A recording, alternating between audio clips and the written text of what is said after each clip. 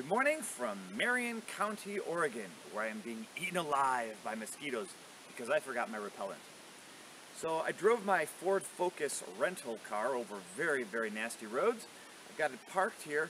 I'm going to go down this road hoping to see the first of up to 3 carnivorous plant sites today. The closure is actually good for the plants because it probably means that there's going to be less vehicle damage at this site. So I'm going to walk down this road, and then after I get to a spot, I maybe bushwhack through about a mile of forest. I'm not sure how that's going to be. Hopefully find Drosera anglica, Drosera rotundifolia, and maybe even some utricularia. Very interesting.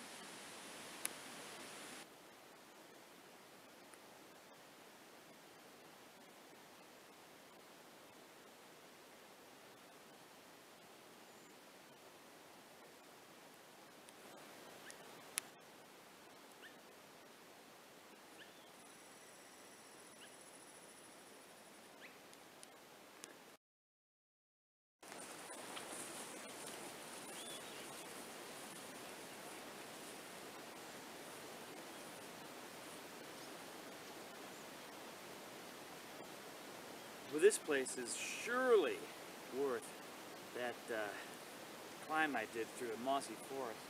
It's a spectacular location. It's filled with wildflowers. The ground is soggy to maybe about this deep in water, and amidst all the wildflower spectacular plants, many of which I'm unfamiliar with, I found Drosera anglica, Drosera rotundifolia, and even the hybrid Drosera obovata between the two. It's a beautiful, beautiful place.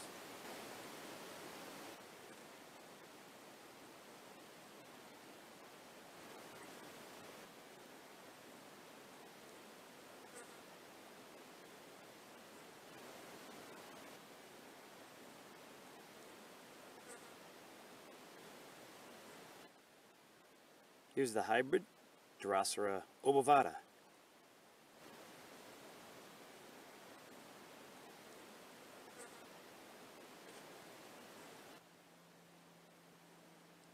And of course, scattered throughout the site, growing with the Drosera obovata and anglica, there's Drosera rotundifolia.